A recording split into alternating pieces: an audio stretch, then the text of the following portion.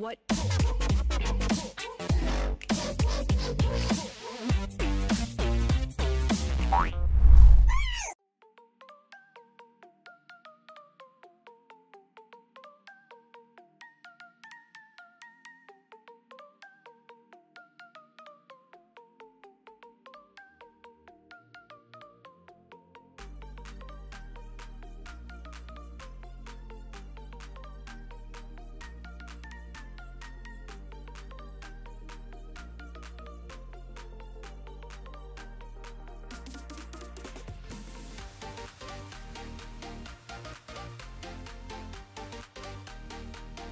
Of LCK. Everybody that's a fan of him wants to forget that, but it's just an unfortunate reality. We'll see if he can actually make something happen as he's going for a gank in the top lane this time around, but we all know that Silas can be a little bit slippery here. He's actually going for a trade onto PeanutCon, not very... On that sustain now to keep up with Urgot inside of the matchup. And this could actually... Oh, this is really close, actually. Lands that second one, and immediately the Fear Beyond Death into Ignite Flash, as easy as you would like. First blood. Take another quick look at this right away. You can see Khan's on a little bit of a cooldown right there. Gets hit directly by the E. And it was at this point, Khan probably, well, he didn't quite know yet, but he was about to, that he done goofed, Brendan. He done goofed real big. I mean... Looked like the coaches were even in shock, but definitely happy.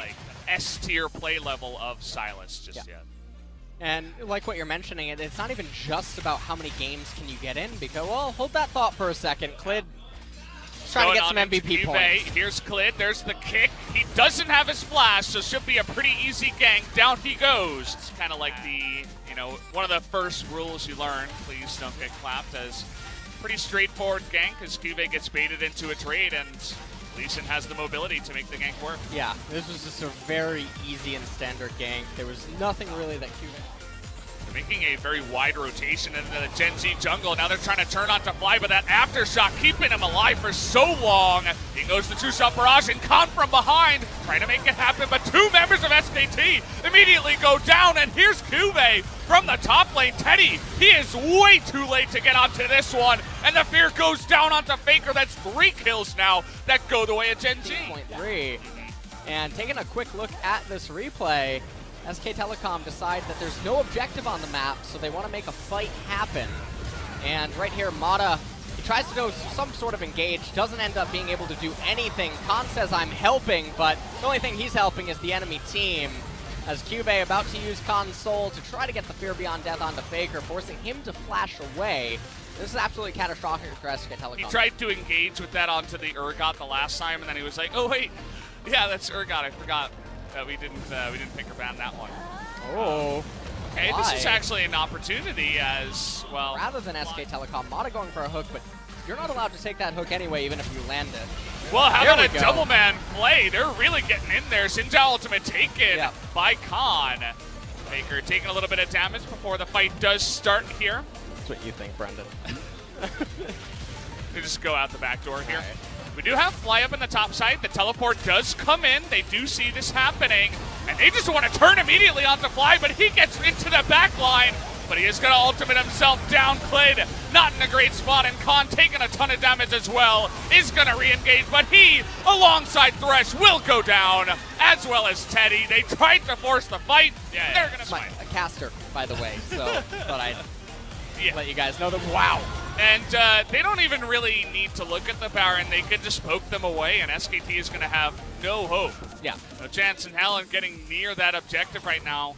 Clid thinking about it for about a millisecond there, and then he decides against it as Gen Z, they pick up Infernal, and they pick up the Baron, looking fantastic in this game 1. Yeah, and taking another quick look at this, this is David versus Goliath, what, you know, maybe should have happened. As SK Telecom, they're trying to make something happen, but they're not going to be able to. You need Corki to just deal a massive amount of damage before this fight even tries to progress, and when he does...